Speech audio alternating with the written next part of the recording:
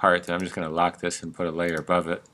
And when you do this, taking a text tool, just resetting it and keeping it within a text box, but I'm not necessarily going to type it out, so I'm just going to put inspiring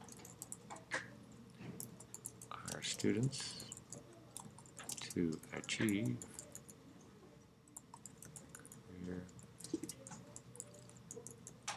Okay, so going over those main parts at least, trying to select a color. So I'm just going to give it orange to start off with, and taking this and just shift keying it across, and it's going to be using the character palette to help. Now you don't always have to do it this way, but I just want to try to see if we can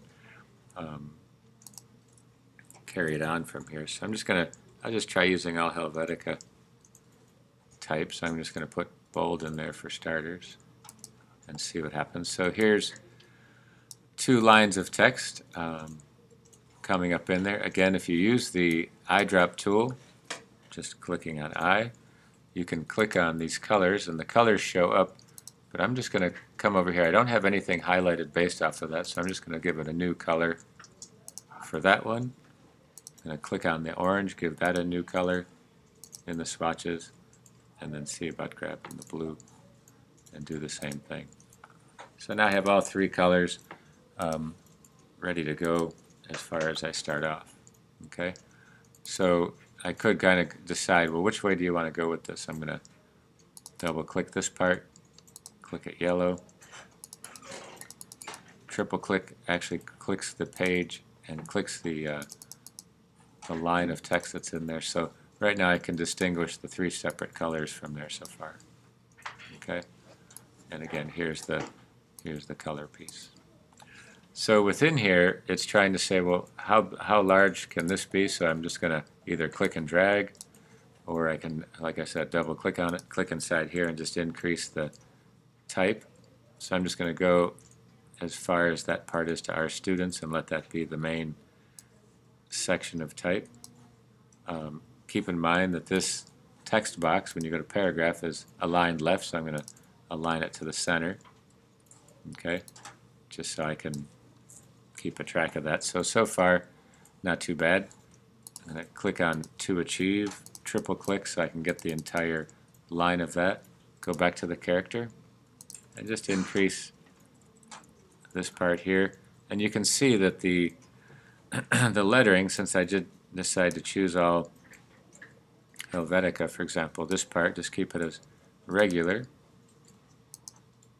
Okay, do the same for this one. Triple click this one and just go to regular.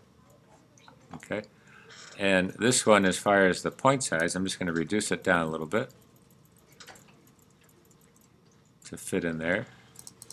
Triple click on this part for to achieve. Increase that one. And you'll notice that it's a little narrower, so you have the horizontal scale. So you can kind of adjust it that way. So I'm squeezing it a little bit together. The kerning, if you remember, and the tracking, setting the points a little tighter, and then changing the point size a little bit. So it's given me that option. And same with this one. I can increase or decrease the vertical or horizontal scale and go into the kerning, and I'm just using the arrow key to adjust it. And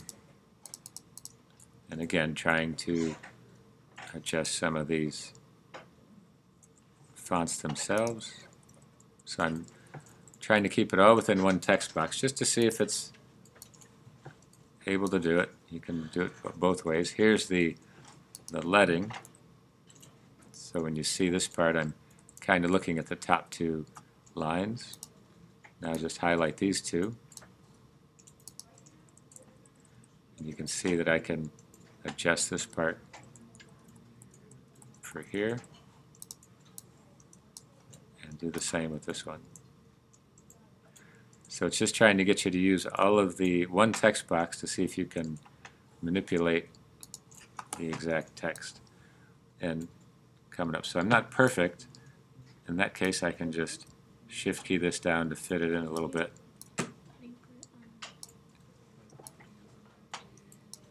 And now I have that piece. Okay? So see if you can't break that up. Now keep in mind, this font for Helvetica is not that strong, but I can always take the coloring of this, and this is one way around it. I'm not saying it's the best, but it's just showing you the option that you have for that. That you can increase the stroke on a text and give it a fake boldness to it by doing that. So it's kind of a quick way to do that too. So see about that. So it's kind of a faux, bold type if you don't have the type exactly the way you want it. So again, here's the achieve. Here's the part. Click on the color for the stroke and just increase the point size a little bit. Okay? So there you have it. See if you can't adjust this. So there's the two of them together.